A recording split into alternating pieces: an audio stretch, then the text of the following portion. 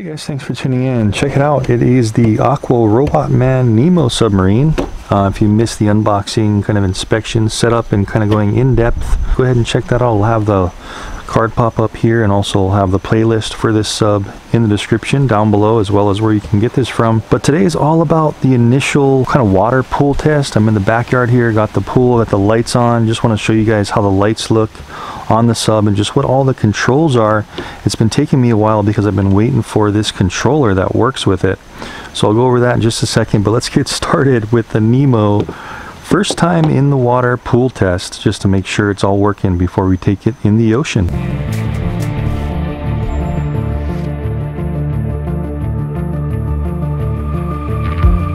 Okay, so like I was saying, I've been waiting for this controller because the one that AquaRobotMan, the company, sent me, it's this pretty awesome iPega controller.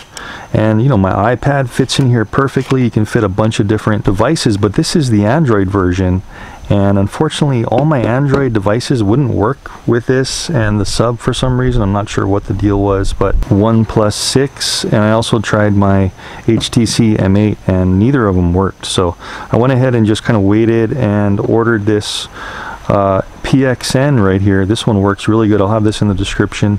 Works really good with the sub, but then this one also has a clamp here that doesn't fit the iPad. Anyway, I'm just using this little 3D printed extension. It's actually for the Evo drone, the Autel Evo, and I just kind of enlarged it so it actually fits my iPad.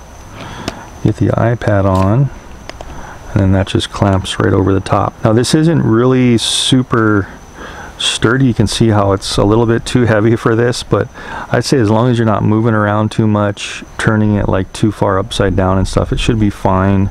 So I definitely would not hold this over the water or anything in the setup I have here. First thing we want to do is make sure that we can connect the controller to the iPad. So we'll turn the controller on, just holding into the power button until we see a couple of lights. And we want to make sure that our Bluetooth is on, and we can connect to the Speedy Gaming controller is what it's called. So that's all connected, ready to go. And we want to connect the cable here. I've already kind of done this all in my unboxing, guys, so if you've seen this, you can go ahead and skip forward. Just want to make sure that sucker's really tight on there. Let me go ahead and turn on the Wi-Fi in the reel here. Then all we're doing is taking the battery and making sure we screw this in all the way. We're going to kind of feel like a little notch, and then you're going to hear that chime coming up. And now we're just looking for the Wi-Fi, and there it is. It just popped up. It's called AquaRobotMan. In this case, it's 08F400. So I'm going to click on that. All right, got a little check mark. That's all connected. And that's really all you got to do to get everything kind of set up. So now what we can do is go into the AquaRobotMan application. By the way, I'll turn off this light once we get it in the water. I just kind of have this pretty killer spotlight there. Looks like they do have a new upgrade option. I didn't have that before, so we can check the firmware upgrade. Okay, so let's start testing, see if it can have a new firmware. I did just update this about a week ago. I was checking on it. Okay, it looks like current firmware is the latest version. Cool. And then it just had another chime there. Are you sure you want to exit? Yes. Okay, so that's actually new. I haven't seen that before. So that's new within the last month or so.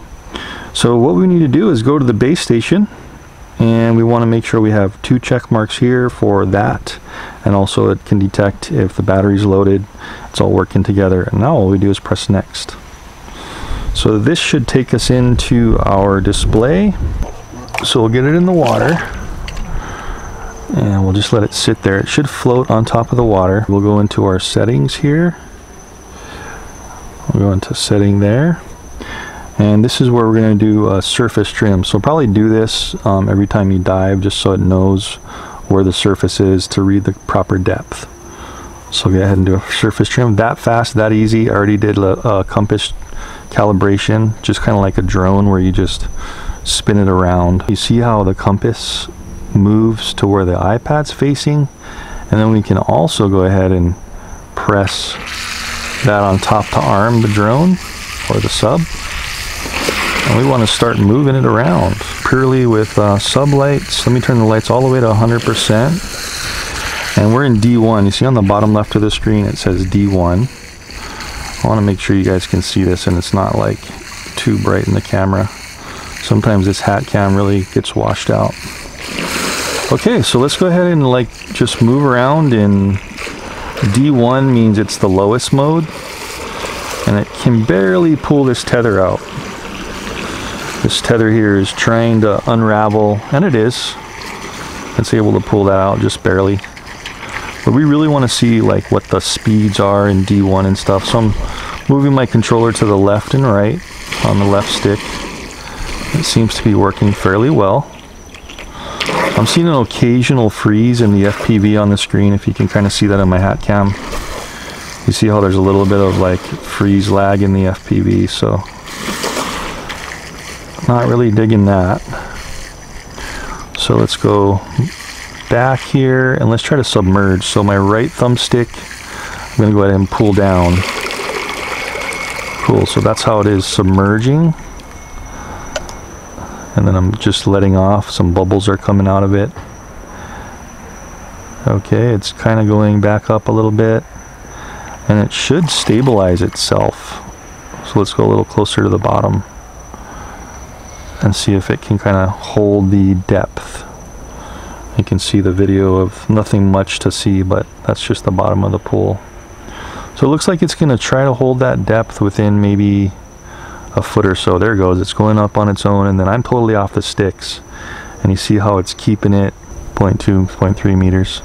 So at that depth, it's just kind of floating up and down a little bit, kind of like what a drone would do with an altitude sensor. So at this depth, let me go ahead and go forward and see how this controller is moving it around. Wow, surprisingly stable actually. Although there is no current in this pool, so keep that in mind. So it came up to the surface. Let's submerge again. And we want to just really try to test like the full yaw speed and stuff. So that's full right in D1, which is the lowest stick mode. You can see it spinning there. That's in its lowest mode. We're also looking at the video just to see if there's any hiccups. It looks pretty stable. There's the occasional lag, but it looks overall stable.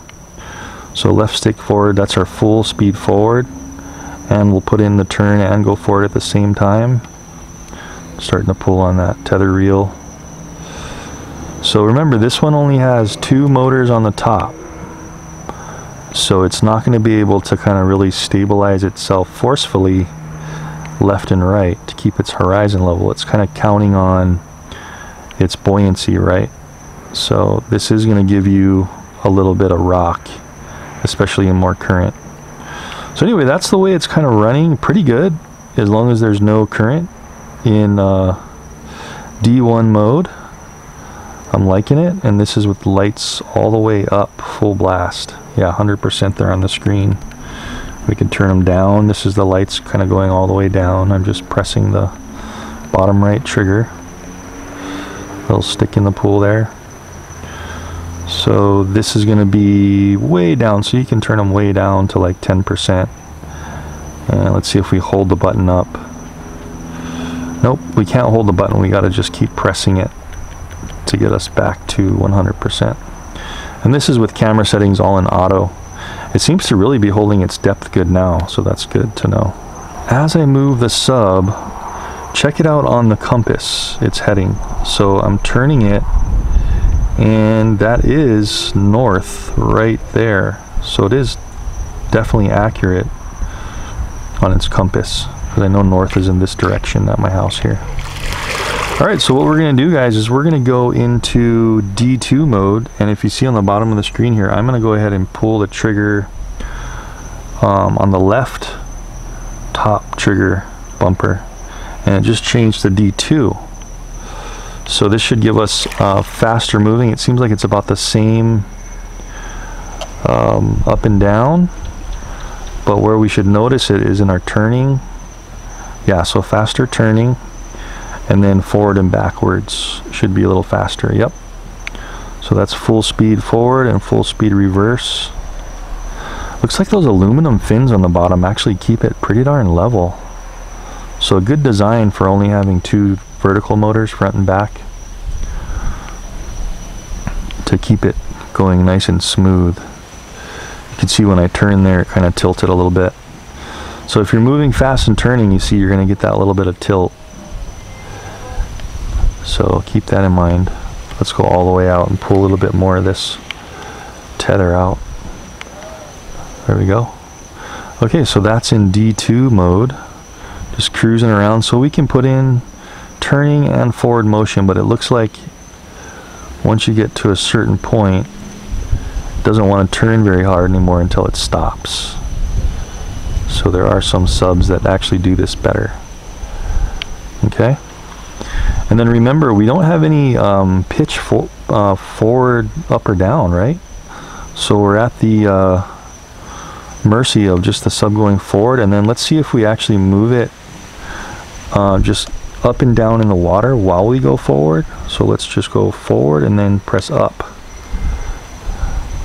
Okay, so you can kind of get a pitched up shot, but you're going to have to be moving forward. Let's see if we do the same thing moving back.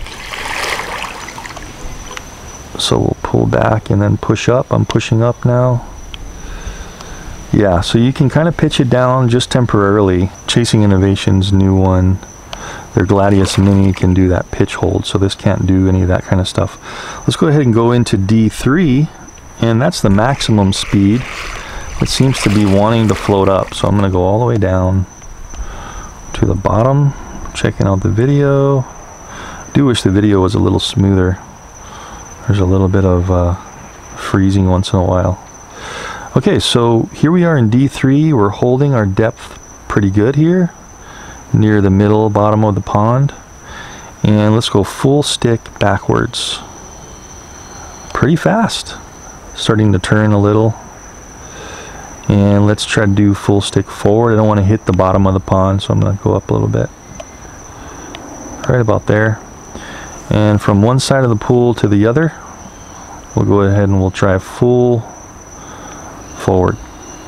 Okay, so that is full forward in the fastest mode, and this is full turning in the fastest mode. Let's try full forward and full turning, and that's where this one gets a little weird. So you try to go full forward and turn. You can hit a certain extent until you, whoops, kind of went down into the pool. You hit like a certain extent where you can, wow, in the fast mode it's really hard to turn and go straight at the same time. So another little limitation maybe for this one is it's not so good at turning and going forward. You can, but it just gets a little bit discombobulated there. But the FPV does look nice and clear. You just see the pool bottom there in the iPad until it starts to freeze and kind of get notchy. Anyway, that's the nature of it, and that's how it's working. But it looks pretty cool. I mean, I'm satisfied with this pool test. At least I know it's going to work when I put it in the ocean, and that's going to be our next video. No real control of your rolling, and no control of your pitching where you want the camera. So those are the limitations I'm seeing right now with this one. Of course, this one does have filters you can snap on it, so you never know, it may do really well in the ocean. We're going to have to try that out next. So not bad.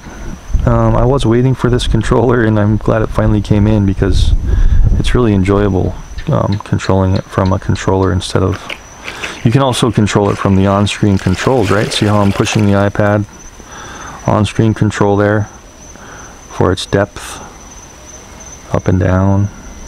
Just pushing right on the controller.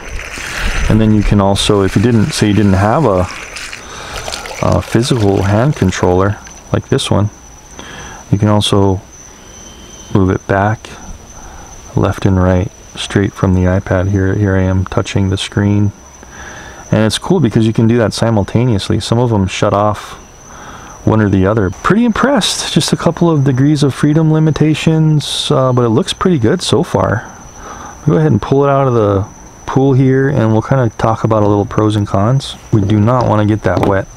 Remember, to disarm, we're just pressing the compass on the top, and check it out, now it's actually sinking. So maybe initially when it has air in, it's going to be coming up to the surface, but when the air is all exited, watch, it may sink on you. Yeah, it's sinking for me in the freshwater. Probably in the saltwater, since the salinity, and it's going to be more buoyant in the salt water, it won't sink as much. So what can we say about the Nemo in this initial pool test? Be careful of Android. You might have some difficulty, is what I'm seeing for right now.